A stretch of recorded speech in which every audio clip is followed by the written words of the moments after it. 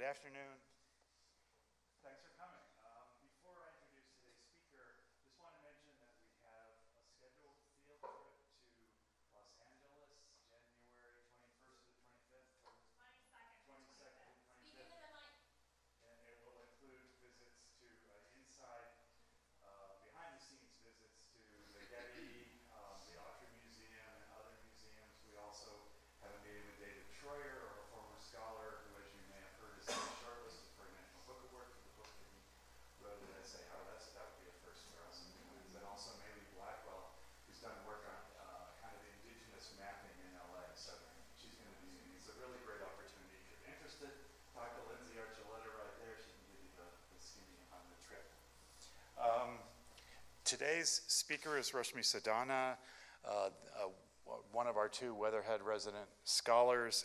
Rashmi is the Associate Professor of Anthropology at George Mason University. Her PhD is from the University of California, Berkeley, and she has an MA from SOAS, the School of Oriental and African Studies at the University of London. She's received grants from the American Council of Learned Societies. That's a tough one to get and says a lot about her scholarship. The American Institute of Indian Studies and the National Science Foundation. Her fieldwork is largely focused on changing forms of identity in urban India. And I'm impressed by the strikingly diverse range of topics on which she's published. Her first book is called English Heart, Hindi Heartland, The Political Life of Literature in India. It was published in 2012. But she's also published on city planning, and of course we'll hear about transportation, public transportation, and its cultural impact. So I give you Rashmi Sadana.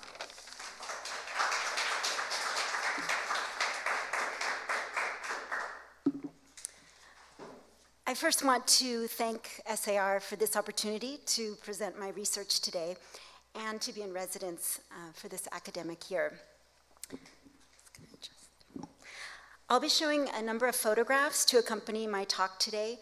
I took them at various stages in my research, and I really think of them as part of my ethnographic field notes. There's one newspaper photo that I didn't take, and I'll point that out when we get to it.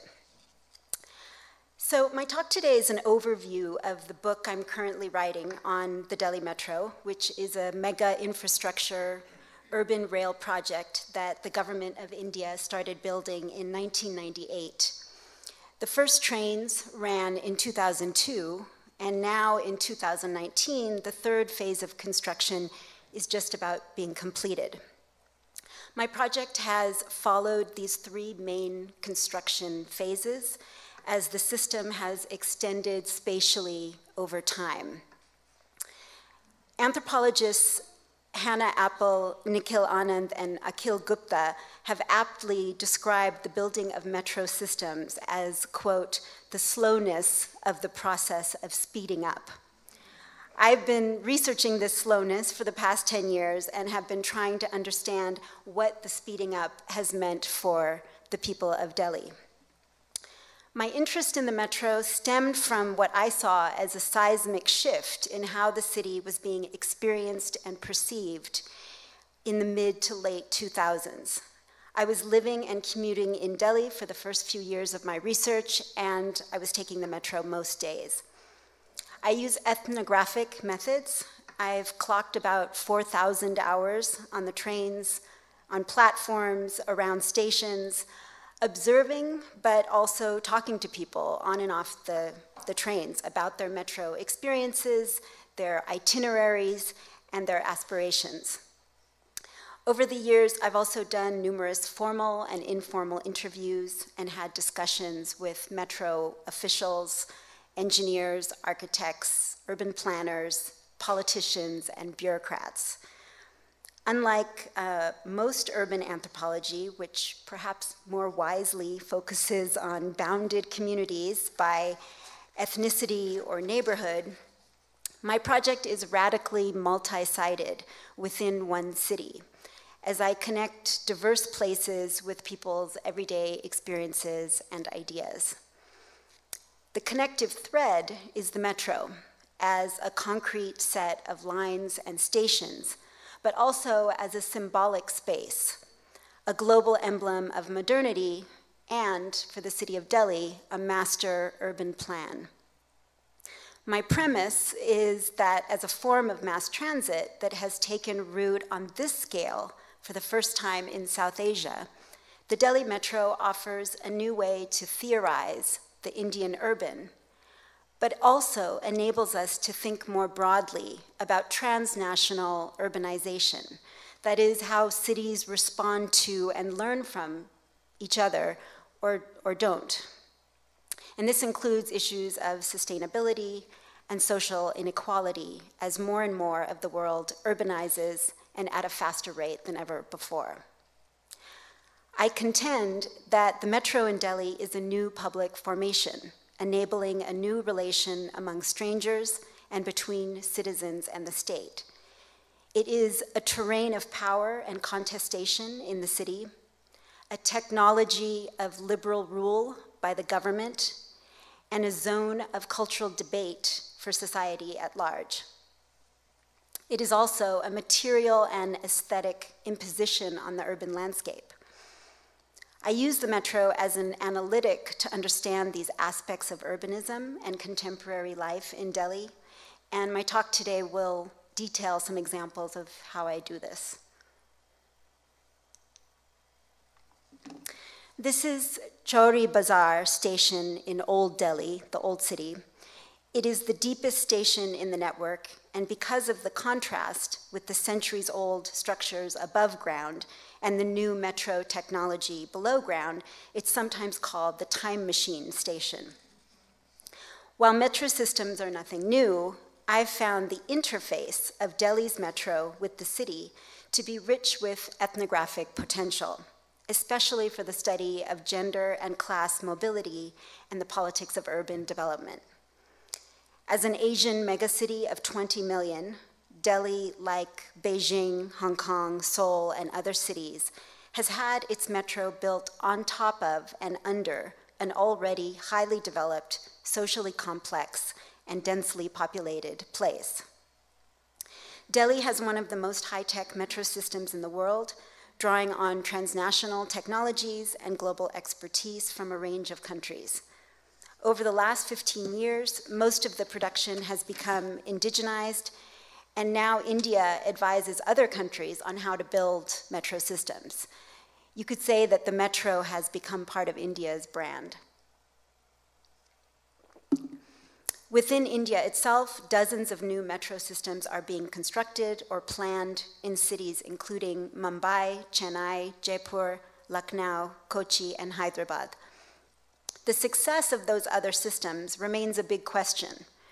My talk today will highlight some of the contradictions of implementing a capital-intensive megaproject that privileges higher-end property development and a globalized middle-class lifestyle in a city where the majority of people are low income and ride the bus.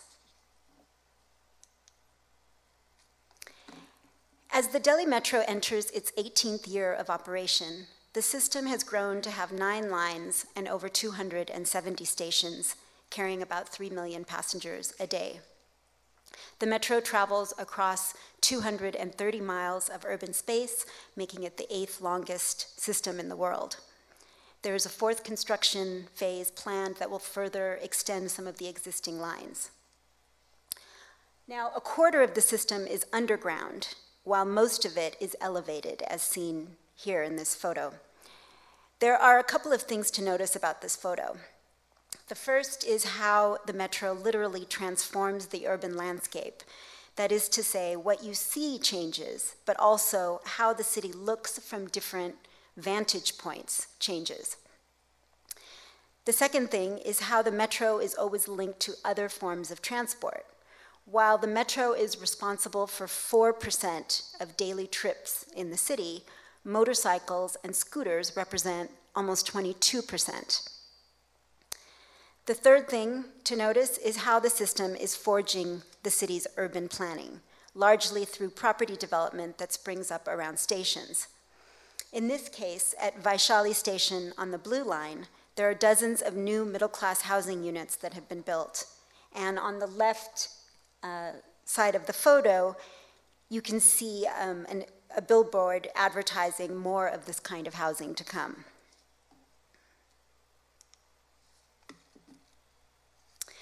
So this map will give you a sense of the overall geography of the metro and its reach.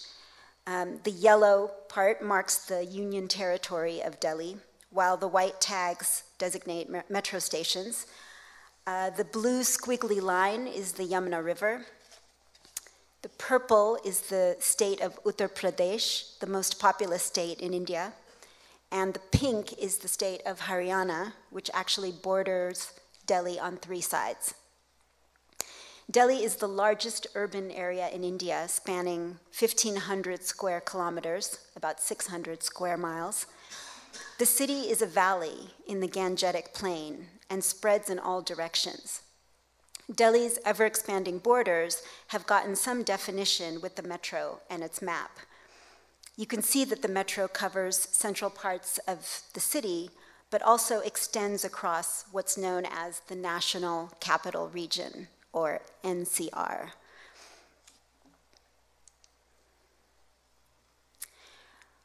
Although the idea for a metro rail system in Delhi emerged in the Nehruvian era of industrialized megaprojects such as dams in the 1960s, the establishment of the Delhi Metro Rail Corporation, or DMRC, only happened in 1995.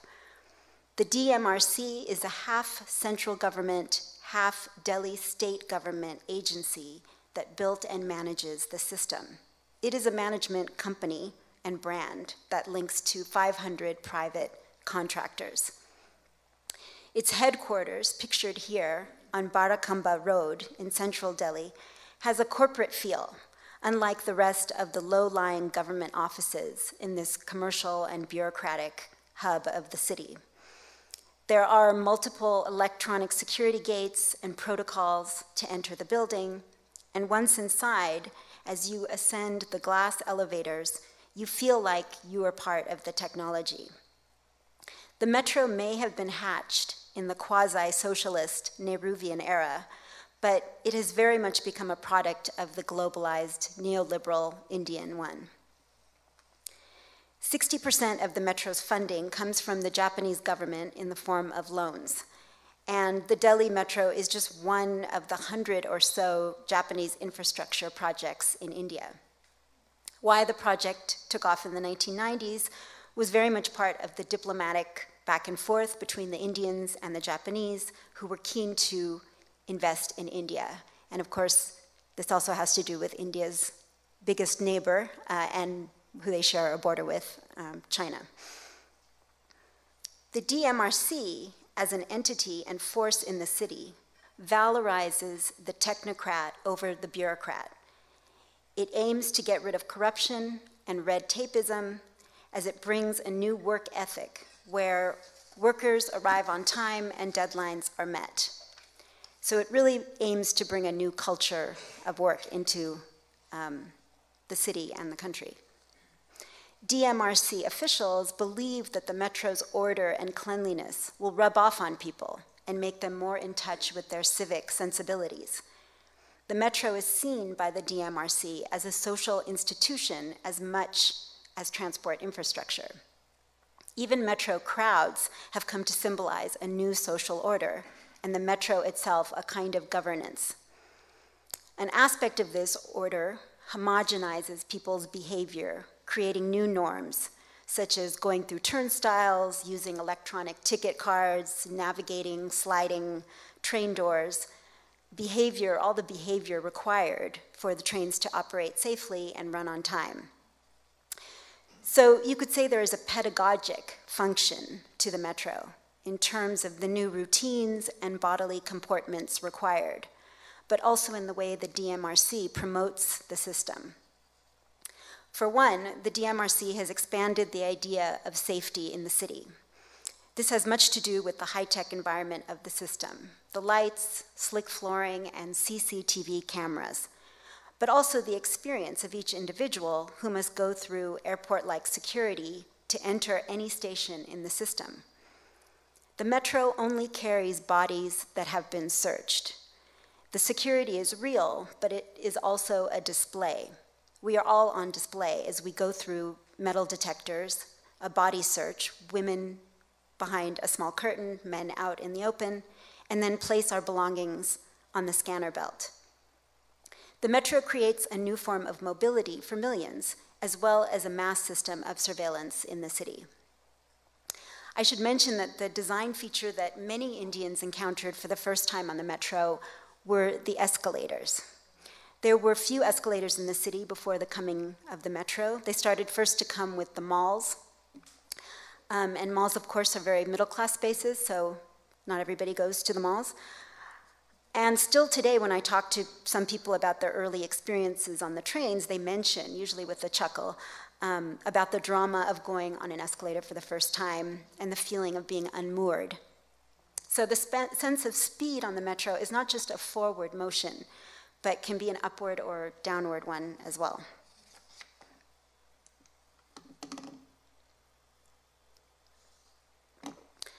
This photo I took very early on in my research and will give you a sense of what sparked my imagination in relation to this project and the kinds of questions that I'm addressing. This is the original Mundi House station in central Delhi that first opened in 2006. It has since been remade into an interchange station. But in those early days, the line where the station and the city met, so you can see the sort of dirt road where it meets the step there. This was, to me, this was the line where the station and the city met was still clearly visible in the crumbling stones at the far end of it. At Mundi House, I started to contemplate what urban space was and to ask, when does space turn into a place? When will this line dissolve? This is a project about space and place, but also different registers of time and how pastness gets incorporated or revised into future plans. This image also emphasizes how Delhi's metro was built as a standalone project, a high-tech artifact placed onto the city's already dense landscape. The metro was built as an engineering project, not as a part of an interconnected transit system, where metro connects to bus, connects to railways. And in fact, the city's urban planning agencies were kept away by the DMRC in the first and second phases of construction. It was unclear early on what was supposed to happen when someone got down from the metro and stepped across the threshold from the smooth and gleaming station to the uneven city terrain. In a sense, the metro was supposed to stand apart, even if that goes against the logic of what public transport is supposed to do in the end. And the DMRC didn't want the system to be infected by issues relating to archaeological finds at station sites, or even whether there should be toilets in the stations. They were pushed over the years by NGOs and even other government agencies the whole way. But also, the DMRC had the power to pick and choose what they wanted to respond to. As one Delhi architect told me, the metro's one failure is its lack of integration with the city. Nevertheless, as years have passed, all kinds of vendors and other forms of transport appear ad hoc at stations. You can see the auto rickshaws pulling up here. So there's a question of people's actual mobility in the city, in the everyday, and the mobility or advancement of the city, its urban planning and development as a whole. The stations became central to my analysis since they not only relay passengers, but are also a vast set of new public places, places to wait, but also just to be, and to forge new social and economic ties. So for instance, in a society where young people often hide their romantic relationships from their families, transport, previously buses, but now especially the metro, is a site of meeting up and spending what little time together they have in transit. And I've also seen that the stairs leading into and out of certain metro stations have become sites for couples to break up and then literally go their separate ways. I have done interviews with them sometimes in this process, which is sometimes awkward. So ties can be both forged and broken at metro stations. This photo captures a second way in which my research imagination was initially sparked. Because the metro is elevated, especially as you get out of the central core of the city, people can see Delhi at a close distance, above, but not far beyond. The city doesn't become too abstract. The metro is high in a low city, low-built city. It's real what you see, birds on rooftops, people talking in their kitchens, on cell phones, the latest educational institutes, specialty hospitals, gyms, malls, and the brown expanse as you head out of the city. And it made me ask, what does all of this seeing do to people, of the urban landscape and of others on the train?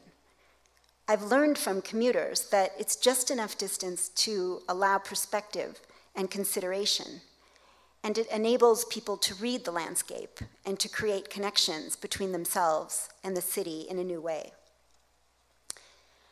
The philosopher Charles Taylor would call this a metatopical space, one that feeds a new social imaginary by creating a new kind of common understanding. And I would say that this is how a metro public comes into being, through the very materials of infrastructure, in this case, windows on a moving, elevated train.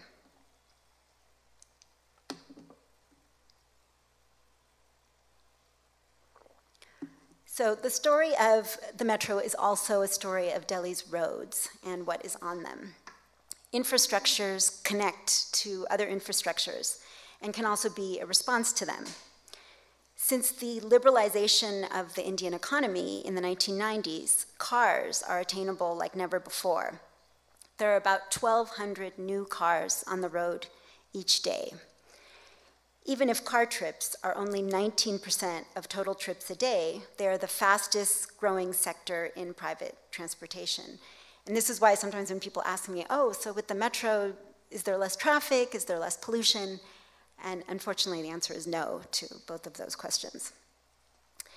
If reaching the Indian middle class used to be marked by the possession of a refrigerator and a scooter, now it is marked by having your own car, private car. The influx of cars on Delhi's roads in the 1990s brought more pollution, but also new levels of anxiety, more accidents, incidences of road rage, and perhaps most significant, a narrative about the treacherousness of the city's buses, which were in competition for road space with all the new cars. This fear of the road and buses contributed to the idea of the metro having sprung organically from local needs, the treacherous, polluted, jam-packed roads, and is part of the official discourse of the DMRC itself for why Delhi had to have a metro and why now all these other Indian cities have to have metros. However, as urban transport researchers Dinesh Mohan and Geetam Tiwari have documented, well before the metro was, or while it was being built, but also before, the need of the day in terms of Delhi transport has been for some time and is still the expansion and upgrading of its bus system in order to best meet the requirements of the majority of Delhi commuters. To the 4% of metro trips I mentioned, 40% of daily trips are on city buses. Even the metro is dependent on bus feeder systems, which relay 5 times more trips than the metro itself. But these facts do not always correspond to the urban imaginaries and desires that become so central to aspirational planning and development. Nor do they correlate to the political will that helps to get things done. The reason for the metro's success in terms of being built on time, within budget, and to an international standard was somewhat simply that it had the complete support of the central and state governments.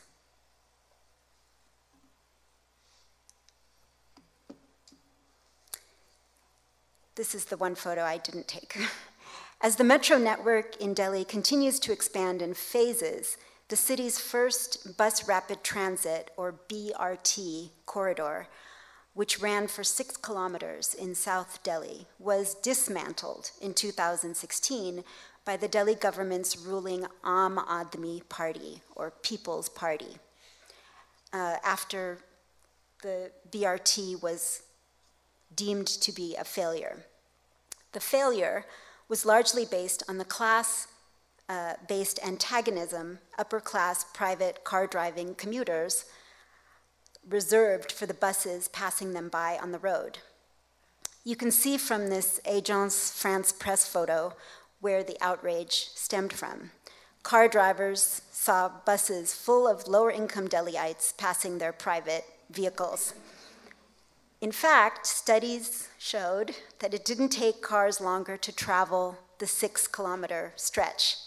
It just sped up the buses. But the experience of the bus rapid transit corridor enraged the South Delhi driving class. So the ruling party, even though it bills itself as the People's Party, took the decision to get rid of the corridor. One senior bureaucrat who was instrumental in the planning of the metro told me that if the first line of the Delhi metro had started construction in South Delhi, the bastion of elite society, the project may never have gone forward.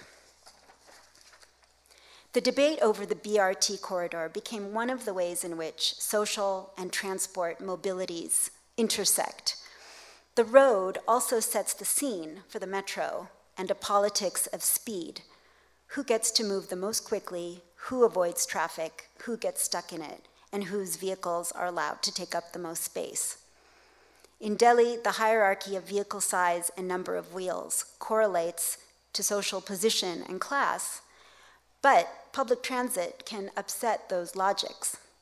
People love the metro because of what it symbolizes, a globalized modernity that they and their city is a part of, a modernity that they can step into, while a bus rapid transit corridor becomes an affront and ultimately a relic, an infrastructure that disappears.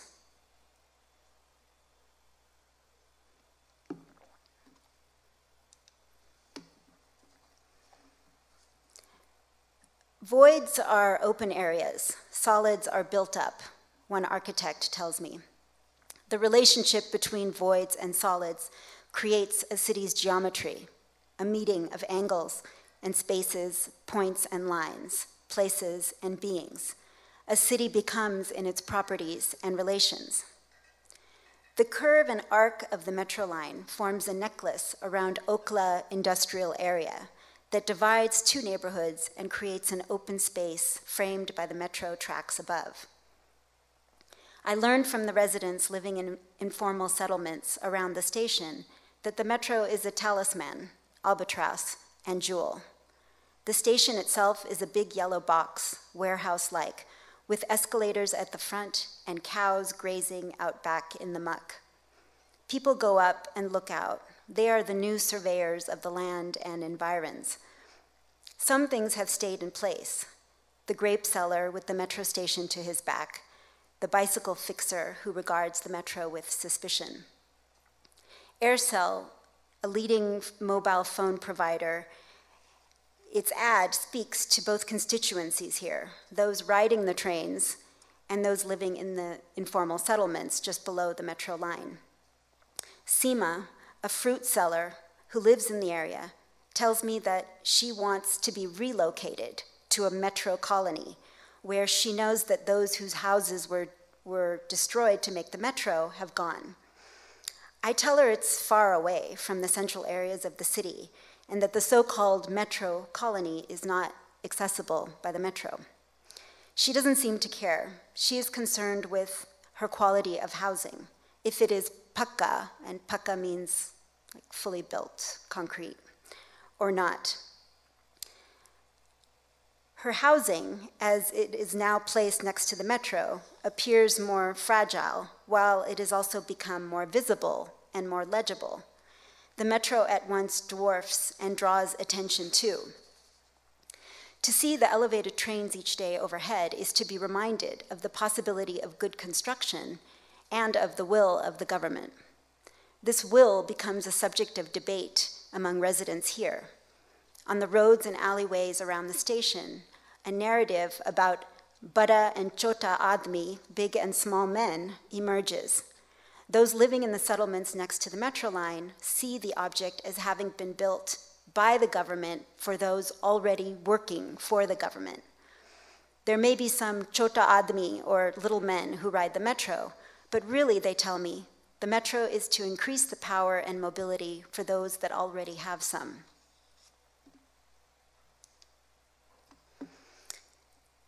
Water trucks pull up to one settlement just below the metro line, and this, as you can probably tell, is the exact same angle. This photo I've taken, it's the same metro line. A politics of fast transport and slow water is revealed. Ram Shankar, a bicycle fixer I visit with from time to time, tells me, there was water shortage under Sheila's reign, Sheila Dikshit, who was the former chief minister of Delhi. But there was more corruption. You didn't see water trucks much. A few people would stand for 3 hours in lines to take water and sell it for profit. You can't get food or salary, but you can get water. Now the water trucks come 2 to 4 times a week, which is at least 50% more often than before. The metro, unlike water trucks, offers no durable good. It gives an energy and potentiality, a forward motion, for many, no doubt. But it can also emphasize a kind of stagnation. Raj, who sells shirts and slacks on the side road between the metro and the offices of industrial Okla, outfits every man and sees himself as somewhere between a bada and chota admi, or big and small man. He takes the metro every day from North Delhi, from the old city to Okla, but cautions that others don't ride it. It's too expensive for them. They prefer to take the bus. To whom then will resources be distributed, and from whom will they be withdrawn? This is the live drama that happens under the metro line each day in Okla. Still, groups of local women gather to sit and chat under trees on the station premises. Once a month, they take the metro 2 stops away to the Kalkaji Mandir, or temple. It's such a short distance that it's cheaper and not that much slower to take the bus or even walk. But riding the metro to the temple has become part of their experience. At Kalkaji station, the metro premises lead into the temple, making the experience complete. Once you exit the station, you simply follow a path around to the temple, and soon you are walking barefoot on wet stone.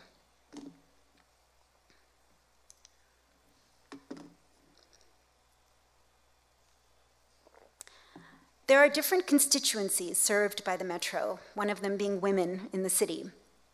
The ladies' coach of the metro has been another site of social and political significance that I have explored in this project. The metro is a response to an already gendered urban space, and the ladies' coach further shapes that space, beginning with its very name. It is a women-only car, usually the first car of the train, and as you can see here, the area for boarding is designated on the platform itself with pink signage. The ladies' coach didn't always exist. It was instituted in October 2010, and I should first tell you what it was like to ride the metro before there was a ladies' coach, which was the case for the first 7 years.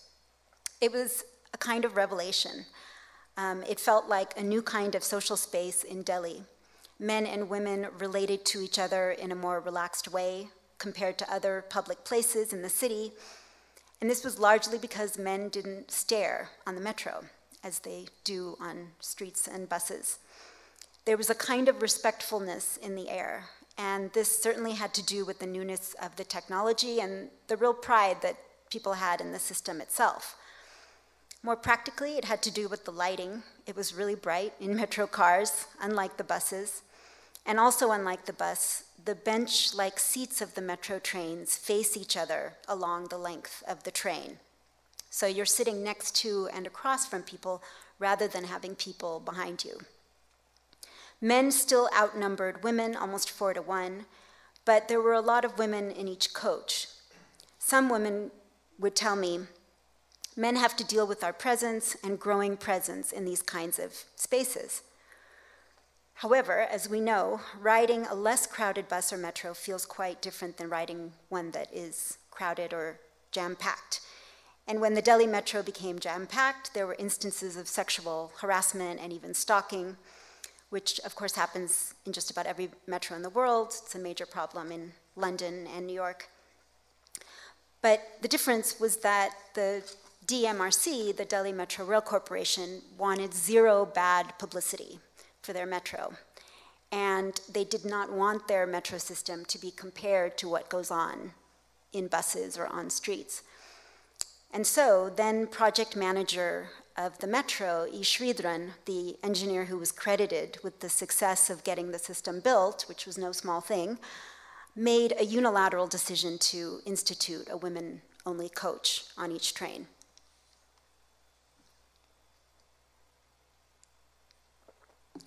So women travel in the ladies' coach a few feet from and in full view of the men standing or sitting, in this case, in the open pathway between the ladies and general coaches. The space is fluid, even as the very categories of women and men get reinforced. Delhi's lady coach also connects symbolically to other cities in the world that have women-only cars on their metro or subway systems, such as Rio, Cairo, Tehran, Guangzhou, Tokyo, Mexico City. So there are two circulations to think about here. The one in this particular city and the one between cities across the world. To what extent do these segregated spaces reconstitute patriarchal norms, even as they may increase women's mobility in the city? The ladies' coach designates a place while it also promotes an idea, with its dominance of middle-class styles of dress, bodily comportments, and gestures. The ladies' coach is a space of class reproduction par excellence. It encapsulates the kind of aspirational activity that goes on in the metro, where, in this case, women survey and emulate other women. The first time I ride the metro with Seema, a domestic worker from East Delhi, I reach for my electronic metro card while she gets in line to buy a token, paying instead for a point-to-point ride. I follow her lead and also get a token, and we board a general coach together. Seema never takes the ladies' coach. She makes a face when I ask her why, and her gesture says it all. The women are far more troublesome than any fear she has about being harassed. In my years of riding the Delhi metro, often in the ladies' coach, and talking to women who ride in both, the ladies and general, I've certainly heard more praise of it than condemnation. Many women tell me they simply wouldn't ride the metro if it were not for the ladies' coach, while some tell me their families would not let them ride it alone if it were not for the ladies' coach. Other women feign indifference. They like having the option to ride in the ladies' coach, but sometimes ride in the general coach too. Still others complain about the behavior of women in the ladies' coach, most often that younger women will not give up seats for pregnant or older riders. Brinda, who rode Delhi buses for years and now takes the metro, tells me, people think metro is for relax. It's my space, and if I adjust for someone else, it takes away my privacy. Men sometimes complain that the general coaches are too crowded, while the ladies' coach is often less so it's a waste of space. Other men are glad for the ladies' coach when women in their family are traveling solo. It is common to see men board the ladies' coach and quickly pass through the vestibule connecting to the general coach. On occasion, men will sit in the ladies' coach and only move once they become intimidated enough by the women staring at them. There are fines posted and guards who sometimes shoo the men into another coach.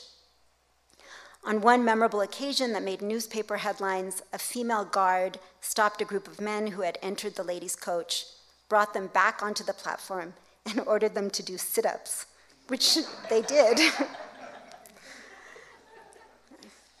That's not the official policy of the DMRC. The ladies' coach puts the idea and reality of women in public space center stage. It is an everyday embodied experience for thousands of women, a symbol of the limits and possibilities of gendered relations in public, and a perpetual policy question that hangs over transport infrastructures in the city.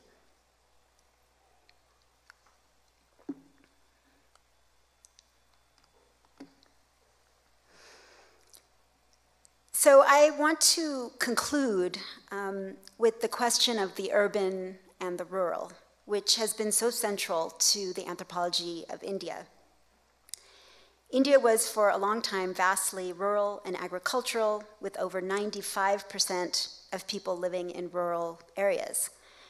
The big Indian story in the last 50 years has been rural to urban migration and the growth of cities. And now about 40% of Indians live in cities.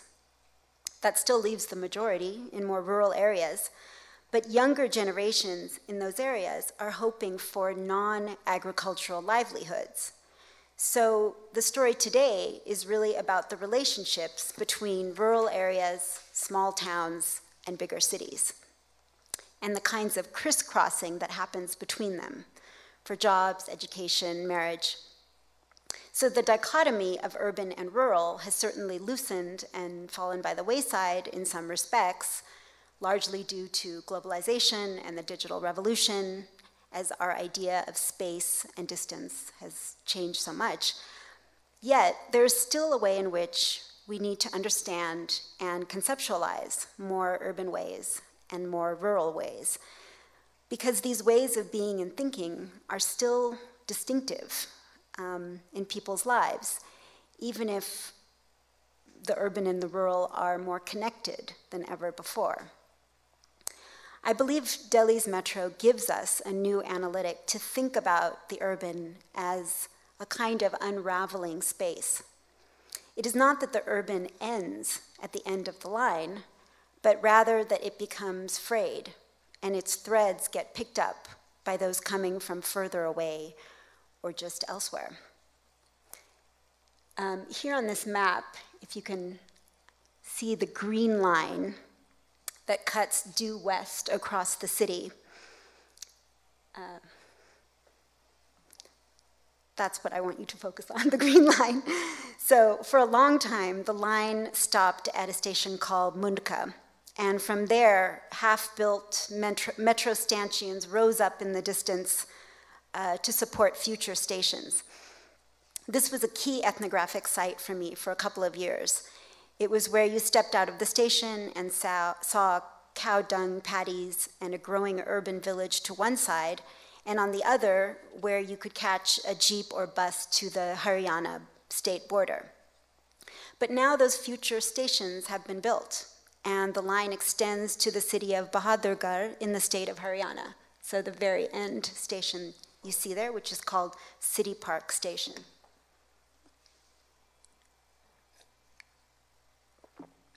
City Park Station marks the end of the Green Line. At City Park, things are quieter, less crowded, with people and traffic as compared to earlier stops on the Green Line. I take the open-air escalator down from the station. To my surprise, the first thing I see in a small park adjacent to the station is a photo shoot, something I might associate with tonier areas in the city. Two young men dressed in jeans and white shirts are doing the posing. Another man holding a large professional camera with a telephoto lens is taking the photos. I keep going down and reach street level, where I see the same National 10 highway, this highway you see in the photo, that bypasses Mundka Station and this one as well. Here, there are only a couple of street food vendors, but no rickshaw stand. The area around the station is still being built up. I meet a lone woman who is standing by the side of the road, trying to catch one of the big buses that keeps passing us by. She tells me that she usually gets picked up by car from the station, but that today she has to find her own way. She is headed to Rohtak, the next major city, which is 40 kilometers down this road. I cross the road that bifurcates the metro station and come upon two security guards sitting on plastic chairs on the edge of the station premises. They say they work for the DMRC, and I can see from the insignia on their blue uniforms that they are contract security, not the Central Indian Security Force guards that you see on trains and in stations. These guys are relaxed. A man in his 20s in faded jeans and a t-shirt and with a light blue backpack and slightly disheveled hair comes up to the guards. His name is Gulshan. He comes from Rohtak and is headed to Gevra station, just a few stops away on the Green Line. He is asking the guards about job opportunities as a security guard. They start talking about when this metro line will reach the city of Rohtak. The guards are sure it will. It's only a matter of time. Gulshan says, "Who knows if it will? It's up to the government. Just like this one came, we didn't know it was coming." The guards venture, if Congress comes, Congress is the opposition political party. If Congress comes, it'll come quickly. Congress brought the metro in the first place. If BJP, the current government, it will take time.